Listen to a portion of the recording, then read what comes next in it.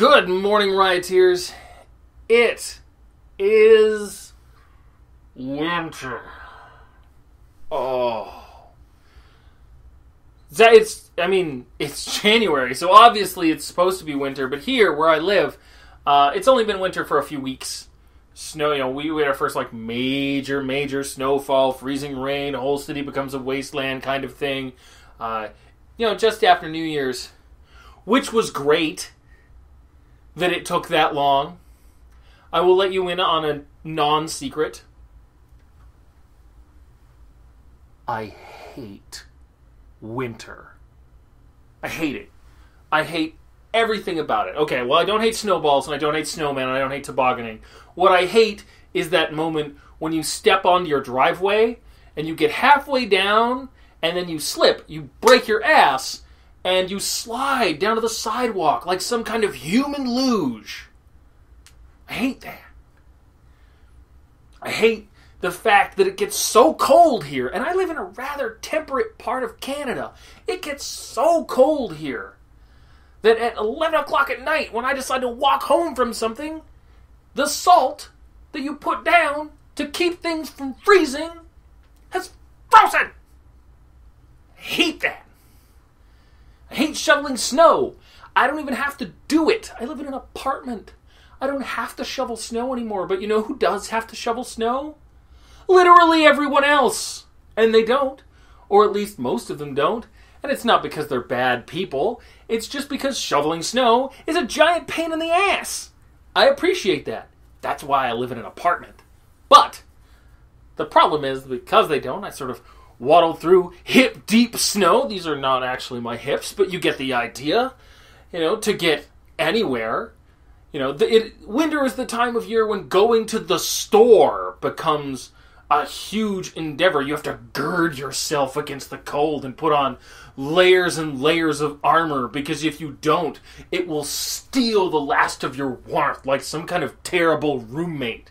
That's what it's like here, by the way. Like, you look outside and it's a frozen wasteland, and you get out there and you're all bundled up and you're like, okay, this is cool. I got my scarf up here, and I just, my glasses are fogged, and I look like some kind of crazy snow ninja. But, but you're warm. Like, you're not warm, but you're not cold. You're not freezing. And then here, the wind will come along, like that shitty roommate, and go, sup, brah?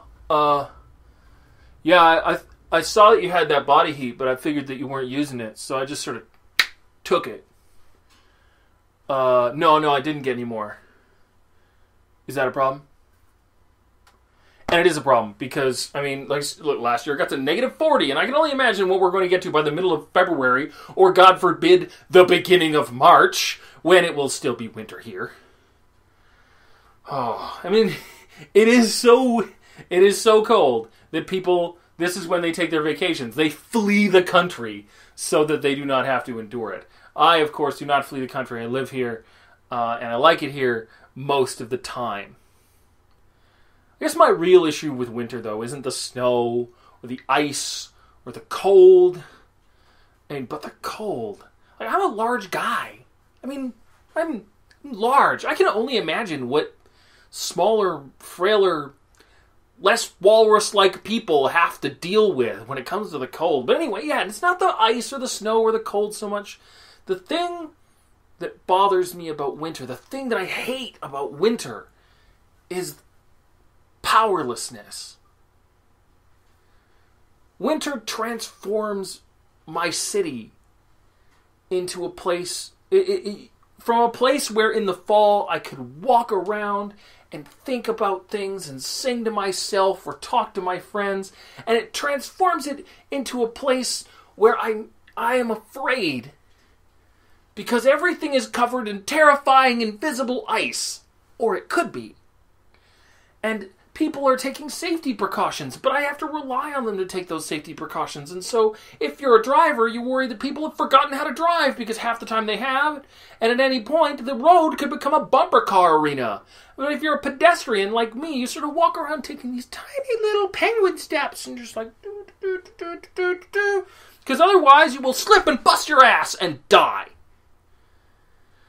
Or at the very least, be embarrassed and uncomfortable when you get to work. And this powerlessness, it robs me of the ability to just go out and explore and wander around. Even if I don't do that very often, I can do it even less. I know that at any point I have the option to do so. But now going out becomes an ordeal. Going anywhere. Just, it acquires this weight. And you spend I can't sing to myself or have thoughts or think about stories I want to write because I'm too busy thinking about how do I keep myself safe? How do I keep my feet on the ground? How do I keep myself warm? How do I keep myself dry? How do I keep the ice from getting in my goddamn beard and my eyebrows so I don't look like a Yeti wherever I show up? Or, when I go to pull it out, half my beard comes out with it, because that happened one time. That was not fun. I looked ridiculous. I guess the warning thought in this, such as it is I only have to put up with this 4 months of the year, 6 months of the year sometimes. For some people, in some places, it is basically winter all the time. Yeah, there's an analogy in there. I'll let you figure that part out. Anyway, I will see you guys on Thursday with some video games. And yeah. Later.